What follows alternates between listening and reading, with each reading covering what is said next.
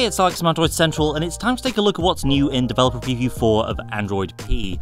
This is the second to last preview build of Android P, and the third build as part of the Android beta program. At this point, we only have around a month and a half left until the final release of Android 9.0.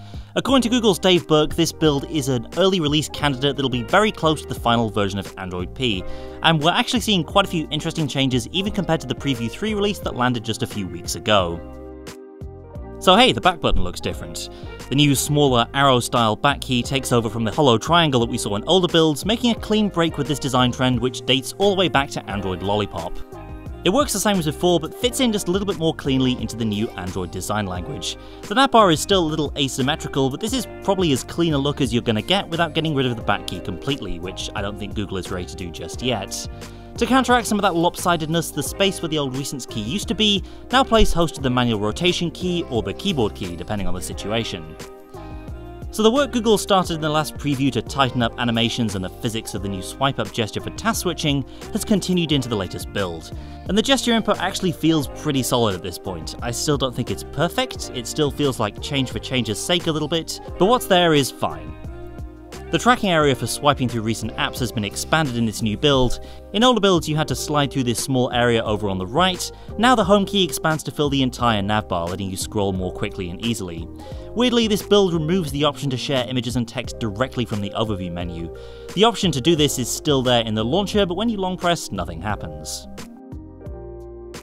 This is the most noticeable of a few small cosmetic and animation changes in the new build. Many of the settings icons used to be solid shapes, and now they lean more towards wireframe cutouts. It's a little bit like what we see from Samsung's UI these days, as well as being more in keeping with Google's material theme style that we're seeing in many of its newer apps. The dark mode that sprung to life on Pixel phones when you used a darker wallpaper has now been broken out into its own setting. You can choose to have it adjust based on your wallpaper color like it did before, or lock it to the dark or light theme at all times. The default, of course, is still light.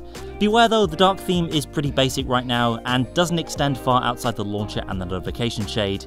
It also doesn't look great either, so hopefully it'll be given a bit more attention in the next build.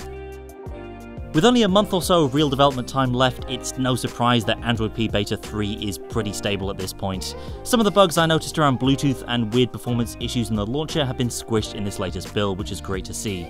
So for many of us, this build really will be stable enough to use on your primary device. I certainly haven't come across any show-stopping bugs in the first day or so of use.